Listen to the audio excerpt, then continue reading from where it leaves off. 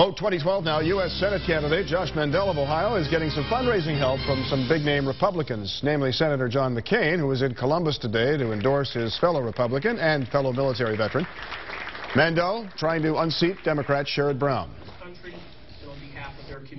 I think that Josh is the kind of leadership, the next generation of leadership that we need very badly in the Senate and our Republican Party and nationally. And tonight in Cleveland, Mandel also picked up the endorsement of New Jersey Governor Chris Christie.